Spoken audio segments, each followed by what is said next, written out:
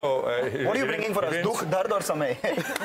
Kuch nahi. I mean, and maybe it's not even, I'm talking about the very near term. I mean, January. So let me actually go across to the big wall and explain what this is. So it's just something which happens in January. We don't know why it happens, but it happens. And that's why we call it seasonality, right?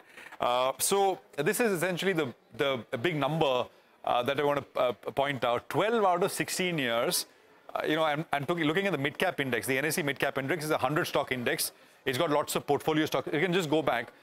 It's got lots of portfolio stocks, etc. In 12 out of the 16 years, the NSE mid-cap index is given negative returns. Right? The average negative return in January in the last 16 years is 2.2%. And let's just go to the timeline, and I think it speaks for itself. Look at that.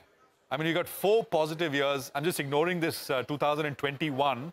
But 2020, 17, 15, and 12. Otherwise, it's all been negative. As I said, well, no one knows why, but that's the way it is. And that's why we are saying, seasonally speaking, it's not a really great month. So what are these 4 positive months? Can we have a positive month in 2024? Of course, it's possible.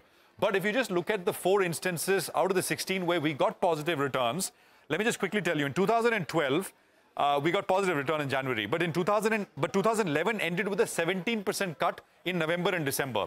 So you were coming off extremely weak markets.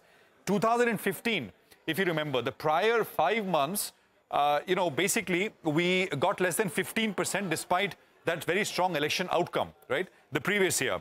2017, January was positive, but 2016 ended with a 10% demonetization-led sell-off, which came later in the year. And 2020, markets were coming out of that NBFC crisis. So this is the backdrop that we're talking about for the positive years, right? The outliers in that sense. 2012 was the only double-digit return January that we saw, but 2011 had ended with a 25% fall for the market. So, and then we got the double-digit return in 2012. What are we starting 2024 with, right? The scale of victory or gains, whatever you want to call it, 7% gain in December, 18% return in the last 2 months, 46% return in 2023, and 57% gain in 9 months from the low of March, which the low was made on the 31st of March, and then the market has not looked back since. So I'd just try to say, I mean, this is only important if you're trading, if you're chasing momentum, if you're buying higher in the hope of selling even higher. So then this becomes important. You've got to be mindful of these things. If you're investing, maybe the market just looks through some of this stuff, right? The bigger drivers really at play are the pretty decent macroeconomic fundamentals, which stand out, especially in a world that we are in right now.